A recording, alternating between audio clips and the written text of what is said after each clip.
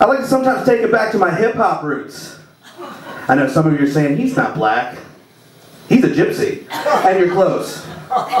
My roommate's half gypsy. He's going to see this video and punch me in the throat, so I'm looking forward to it. It's going to be good times. Yeah, it's going to be exciting.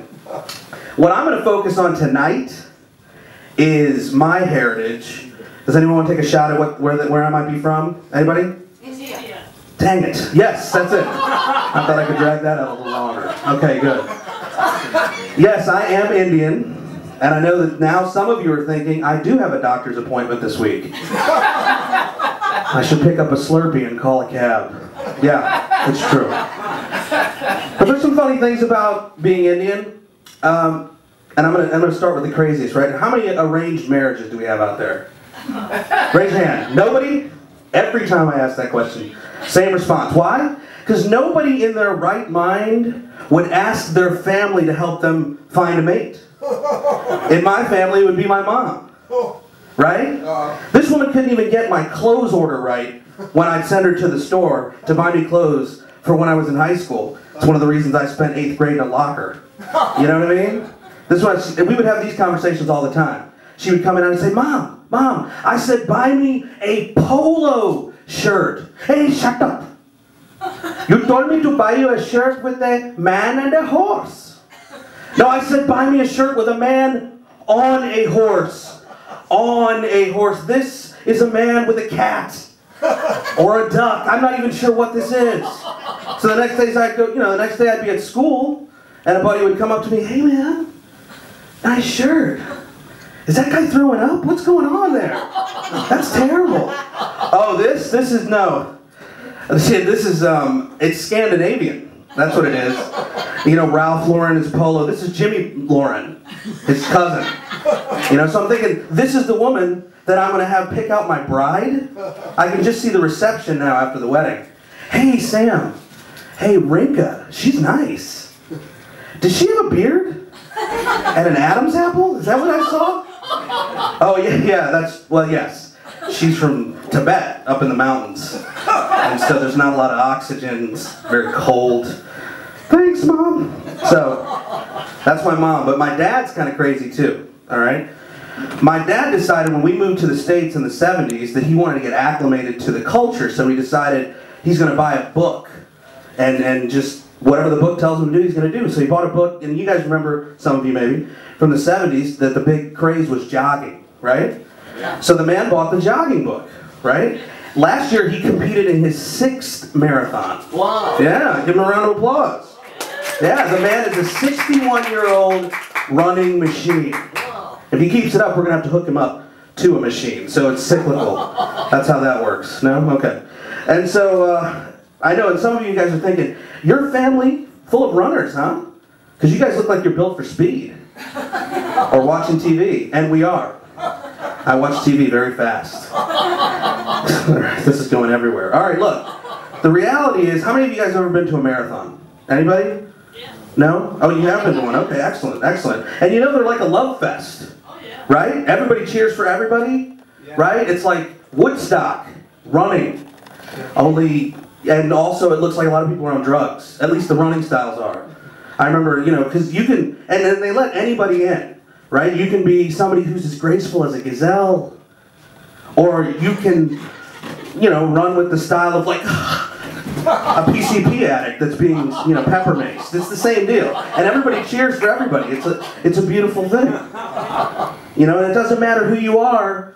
If you join, I mean, if you sign up, you can run. And if you're Kenyan, they'll give you a check at the end. Right? And the thing is, my dad's been running in these things for a long time. And I remember the first time that he ran in one, and how proud my sister and I were of him when he finished. Wow. He didn't win, because again, he's not Kenyan, but he finished. And it's very rare in your life that, you know, you get to be around for your parents' achievements, you know, for them doing well. Usually they're around for yours, right? Like, you're a Boy Scout, you get your first award, or you catch your first fish on your first fishing trip. You know, you punch a girl in the stomach for the first time. You know, so, hey, I know that sounds rude, but I'm just going to say right now I'm going to defend myself. It was my turn. It was her bike, but it was my turn. And don't feel bad for her, she became a doctor. And I'm a week away from moving in with a homeless guy down in La Cienega. So, you know, she's doing fine. It's called karma. Get on board. But anyway, yeah, the thing about marathons is, again, they're constantly being dominated by the Kenyans, which I don't have a problem with. Have you ever been to Kenya, though? It's kind of an unfair advantage. Like, here's your house, and then 600 miles away, there's a grocery store. They're running everywhere.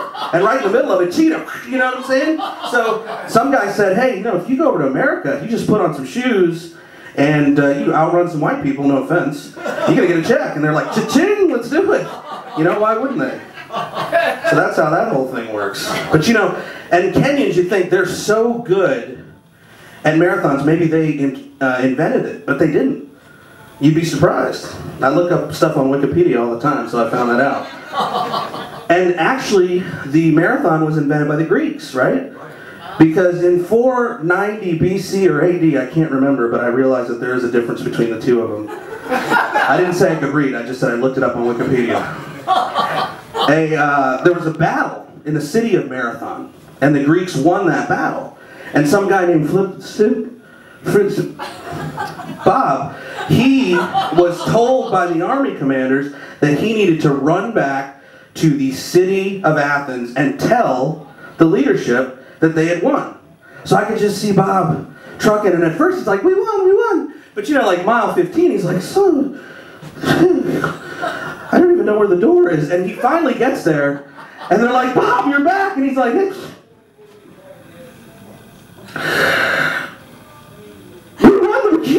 and then he dies. Right? And how do we choose to celebrate it? But we came up with a race. This is how we celebrated the man's life. So I'm thinking to myself, what if this is how we celebrated other historical tragedies? Hey Jimmy, you gonna have the blimp ready for this year's Hindenburg? Oh yeah! I'm gonna blow up right out of the gate. The Hindenburg people was a tragedy. Okay, so we're moving on. Or something like Sunday, Sunday, Sunday. Come on up to the North Shore, watch the big ships, go through the slalom in this year's Titanic.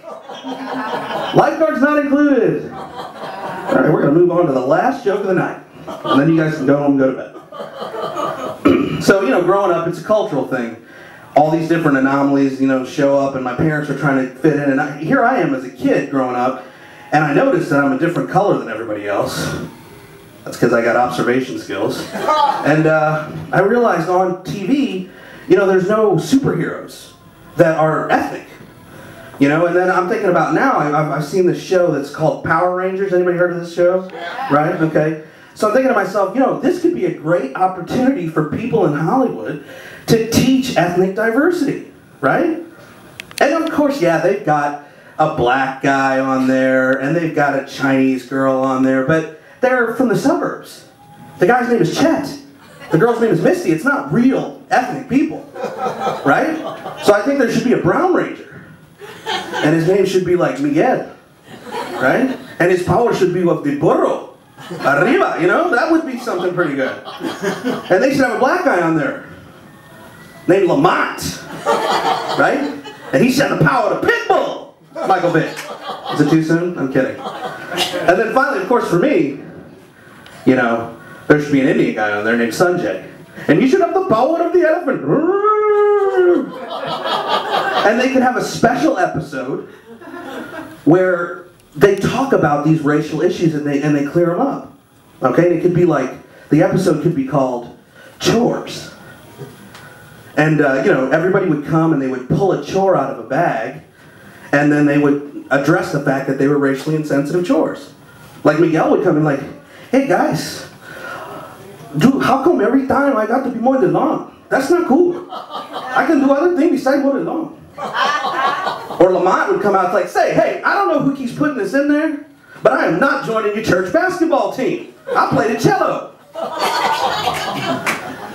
You know, and then finally Sanjay would get in there and he'd be like, hey guys, look, I'm sick and tired of this. Every time the DVD player breaks, don't call me. I left an IT job for this. I'm Sam Manuel, that's my time. Thank you very much.